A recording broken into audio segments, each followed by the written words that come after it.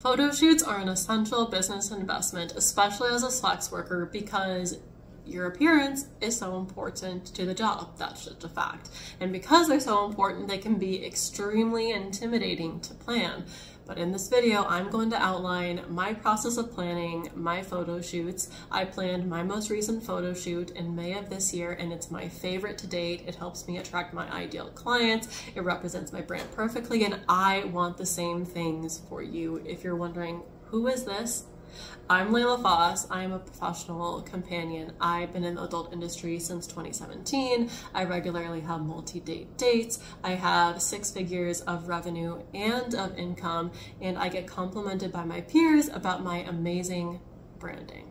So let's get into it. The first thing you need in order to have an amazing brand photo shoot is you need to have a brand and you need to know it. If you want a crash course on how to start branding yourself as a companion, I recommend the video that I'm linking to right now.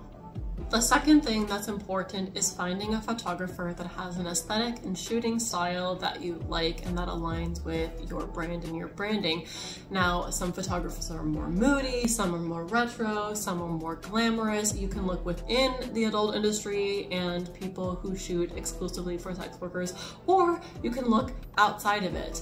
I am not going to get into this. I'm not going to get into photographers that I prefer because it's a personal preference, and what works for me and my branding is not necessarily going to work for you and your branding and your personality. We work with photographers differently, but I like photographers that shoot in natural settings and with natural light, and I've had amazing success with approaching photographers outside of the adult industry. So you don't have to limit yourself in that capacity. All right. The third thing is what the video is about. It's about planning the photo shoot. I like to use Canva to create a mood board slideshow to share with my photographers so they can understand what I'm aiming for. I like to start off with overall inspiration for the photo shoot, and in the beginning of the mood board, this can be colors, this can be aesthetics, this can be graphics, this can be outfits, this can be locations, just an overview of the vibe of the photo shoot that I'm aiming for, and then the photo shoot that you're aiming for. Another thing I start off with is my branding. I name my top 5 brand values,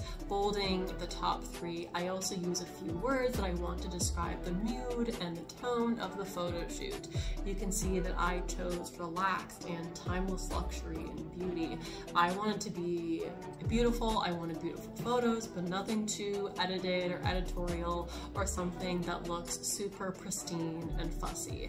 I'm aiming for a high-end GFE girl next door sort of vibe, and I also wanted a little bit of a European summer flair to my photos. In my next slides, I use inspiration images to convey how I want to portray my mood and how I want to portray those mood and vibes that I talked about earlier, the beauty, the timeless luxury. I believe it's okay to use other companions' photos on a mood board as long as you are not explicitly copying their brand or recreating the images. You can see a few companion photos here, like Rococo Royale's, Madison Winters, Danny Carrera's, Brooke Nichols images on my mood board, but I didn't recreate any of the photos on this mood board that belong to other companions in my photo shoot. I wanted the suggestion and the inspiration from those photos, but I explicitly did not recreate them. Looking at my mood board, you can see the stars. That means that I was inspired by the pose, and I wanted to potentially recreate that pose. And just because you're using a pose as inspiration or a photo as inspiration does not mean that you are explicitly copying someone else. It would be explicitly copying someone else if you recreated their exact photo with that exact angle, with that lighting and that lingerie set. I think you're going to see that my photos from this photo shoot look vastly different from the photos of the other companions' photos that I used for some inspiration. Other things I thought about for this photo shoot are location. props and jewelry. I wanted to lay everything out, have a great plan for everything that I wanted to do, everything that I wanted to wear, everything I needed to buy. So it's really important to be super organized and have all those things put together if you're going to plan a photo shoot yourself. Another thing that I planned for my photo shoot is all of the outfits I was going to wear. Not only did I lay out what sorts of outfits and photos and jewelry that I was going to bring with me, I wanted to lay out exactly what things I was going to pair together, what exactly was the jewelry I was going to wear with each outfit, what exactly were the shoes I was going to wear with each outfit. Everything was very intentional together. Mind you, I didn't buy all new stuff, or the majority of my stuff I did not buy new.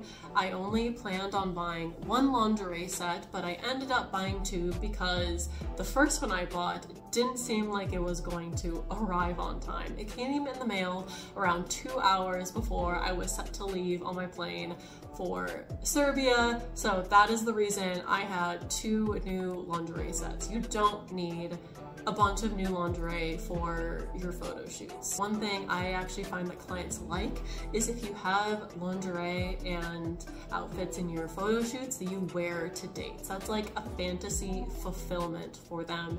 And I have clients who specifically ask me to wear things that I've worn in my photos on my website. Remember, when choosing your pieces, your brand values, the vibe of the photo shoot that you're going for, and the locations you'll be shooting in, because those can affect a lot the pieces that you choose. I know it appears like I have my shit all together, but if you have any additional tips for others of us in the industry or outside the industry for planning a photo shoot, please leave them in the comments below. We love a community that helps each other.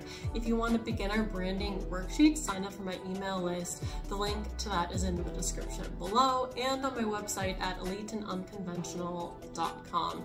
My website also has information about how to join an upcoming group mentorship program or how to work with me one-on-one. Please like this video if you enjoyed it, subscribe if you want to see more of me, and I can't wait to see you next time. Bye.